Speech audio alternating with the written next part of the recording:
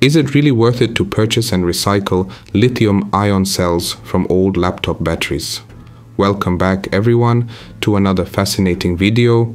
In this series, I will delve deeply into this question, taking a detailed look at all the relevant factors involved.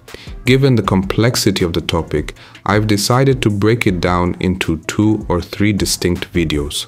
This way, I can present the information in a way that's easier to digest for viewers.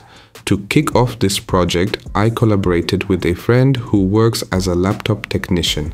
He kindly supplied me with a collection of old laptop batteries, roughly 20 to 25 in total.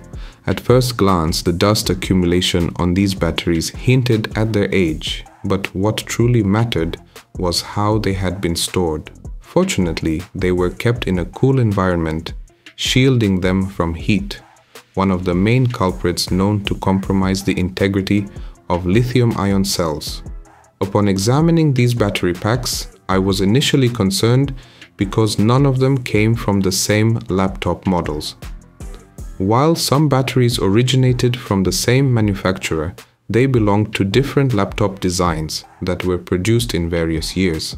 On a positive note, most laptop manufacturers tend to stick with lithium-ion cells sourced from a handful of primary brands, namely LG, Sony, Samsung, Sanyo, and Panasonic. However, a closer inspection revealed that several of these packs were actually replacement batteries meant to substitute damaged original packs.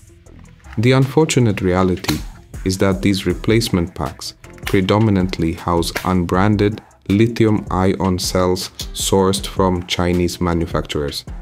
One revelation I wasn't aware of before starting this project is that some of these Chinese replacement packs contain lithium polymer cells instead of traditional lithium-ion cells. This is a crucial point for anyone interested in harvesting lithium-ion cells. Disassembling packs that contain LiPo cells requires extreme caution. Puncturing these cells can lead to serious fire hazards. The encasements of these batteries are typically glued shut, requiring a considerable amount of force to open them safely. If you're not vigilant, you could inadvertently create a dangerous situation for yourself. Since I had no plans to reuse the LiPo cells, I took this as an opportunity to demonstrate how to dispose of them safely. The process is relatively straightforward. Immersing the cells in a container filled with a generous amount of salt for 24 hours seemed to be a viable option. However, I must clarify that this isn't the most effective method. A more efficient way to ensure LiPo cells are fully discharged is to connect a resistor that can handle the power output across the 2 terminals, or use a small light bulb or a modern charger equipped with a discharge function. In my situation, soaking them was the most practical choice due to how the cells were interconnected and the sheer volume I was dealing with. When setting out to harvest laptop battery cells, it's essential to remember that you are likely to encounter some cells that are completely damaged. In these instances, it appears that high humidity was the main factor leading to corrosion, which gives the affected cells a peculiar appearance, almost as if they were suffering from a skin condition. While this may not necessarily be a sign of poor storage practices, it's plausible that the laptop's owner might have accidentally dropped it in water. That said, I remain open to other explanations, so please feel free to share your thoughts in the comment section below. A word of caution. Avoid the mistake I made by using latex gloves, as they can lead to cuts from the sharp edges of the plastic casings. Instead, it's wise to invest in heavy-duty gloves to safeguard your hands from potential injuries. Eye protection is also crucial, given that plastic shards can become airborne during the disassembly. I strongly recommend using medical isolation eye shields, as they offer robust protection for your eyes. I found that the easiest way to pry open these plastic enclosures was to start at the charging port, which is typically the weakest point. However, it's imperative that you avoid using any sharp or metallic tools for this task, as they can easily puncture LiPo cells and provoke a fire. I dedicated nearly a full day to this endeavor, but grew increasingly frustrated with the process. Please heed my advice. Don't emulate my actions. It's better to follow the safety guidelines rather than risk creating a hazardous scenario. After 2 arduous days of dealing with minor cuts and suffering from finger cramps, I successfully harvested close to 120 cells. Keep that number in mind, as it will be instrumental in addressing the question of whether it's worth it to purchase and recycle lithium-ion cells from old laptop batteries. There was a moment when I almost threw in the towel midway through the harvesting process due to the sheer volume of work involved. It was now the 3rd consecutive day, and the task felt tedious and unending. Nevertheless, my determination to answer the overarching question kept me going strong. On the 3rd day, I tackled the hassle of removing the stubborn nickel strips that connected the cells. I can't help but wonder if I'm simply slow or not efficient enough in this task. If you've undertaken a similar project, I'd love to hear your experiences and tips. By the end of the 4th day, I finally concluded my hard work, so I thought to myself, and I was left with a total of 18 different brands of lithium-ion cells. The next step in my process was to categorize the lithium-ion cells into 2 distinct groups based on their voltage readings. I created one group for cells with a voltage reading below 2 volts and another for those with a voltage reading above 2 volts. Cells that register voltages below 2 volts are considered to be over-discharged, which poses a risk for damage. While it is indeed possible to attempt to restore these cells to a functional state, it is important to note that there is a significant likelihood they may already be impaired in some way.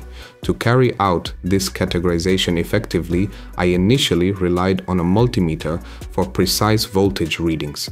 However, I discovered that there is a much simpler and faster alternative, using economical single-cell chargers. The operational lights on these chargers serve as indicators. If the lights do not illuminate, it suggests that the cell's voltage is below 2 volts. Conversely, if all the indicator lights turn green, it signals that the cell's voltage is above the crucial 2-volt threshold. During this sorting process, I had to dispose of approximately 30 cells that were physically damaged or that showed a reading of 0.00 volts, indicative of a failed battery. Following this initial screening, I found that I was left with fewer than 100 cells that appeared to be usable, though my concern remained regarding the group of cells with voltages below 2 volts. The subsequent phase of my process involved charging these underperforming cells to a target voltage above 3 volts. Once I was able to achieve this, I meticulously recorded the voltage of each individual cell. After charging, the cells were stored for a duration of 72 hours. This storage period was crucial, as it allowed me to check the voltage again and see if any cells experienced a significant drop in voltage, which can be a telltale sign of underlying issues. Once the 3-day mark was reached, I began my evaluation of the voltage stability. I was pleased to observe that the majority, if not all, of the cells manufactured in Japan passed this assessment with remarkable results, displaying a minimal voltage drop of only 0.01 or 0.02 volts. The South Korean cells also exhibited commendable performance during this test. However, it was disappointing to find that most of the cells that did not pass this evaluation were sourced from China, suggesting a variance in quality. At this stage, I currently have fewer than 80 cells remaining, which I consider to be within an acceptable range for further testing. Yet, my work is far from complete. These cells still require thorough checks for their internal resistance and capacity to be deemed suitable for practical application. Given the extensive amount of information involved in this project, I hope you can understand why I need to divide this video into 2 parts.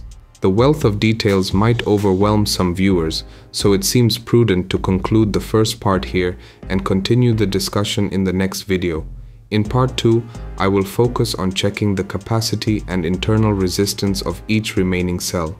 I assure you that I will be conducting these checks without relying on the expensive machinery typically associated with cell analysis, making this project accessible to everyone interested in similar pursuits.